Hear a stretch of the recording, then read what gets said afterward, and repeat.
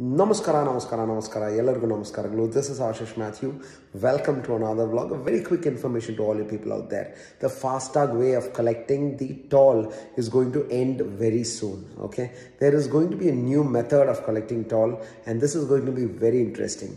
It is like the number of kilometers you have traveled on the highway. Depending on that, the amount will be deducted. Yes, that is going to be the new rule. It is called as a satellite navigation way of collecting the toll charges. Okay, so for example, you have an account where you need to just add these amount. So as soon as you enter the highway, there will be satellite navigation things which has been set up in your car. It will be very mandatory in the coming days.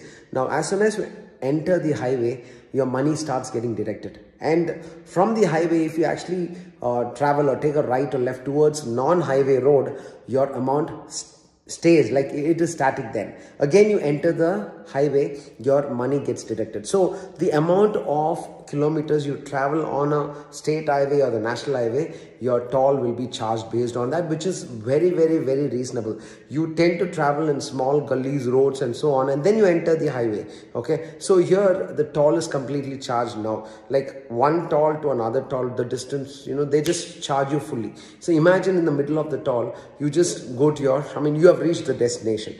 Still, you have to pay the complete toll charge. Okay, so this is a new way of collecting, and FASTag will end, but there will be a new technique where you just add the account, and as soon as you enter the highway, your money starts getting deducted, which is very reasonable.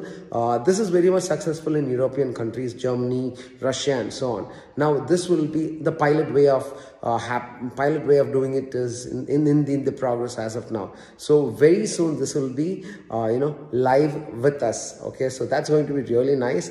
A new way of doing it. Okay, so I don't know how much will they charge us for doing the satellite navigation setup, which will be a burden on us. But apart from that, yes, charging people who are actually traveling often to your native and long distance, it will be very useful for them because they just charge based on the kilometers you've traveled on the highway. So thank you so much, guys. I thought let me just share this particular video for you guys, and do share it to your friends as well. Okay, thank you so much. This is Ashish Matthew. Jai Karnataka Mate. Jai Hind. Bye bye. See you.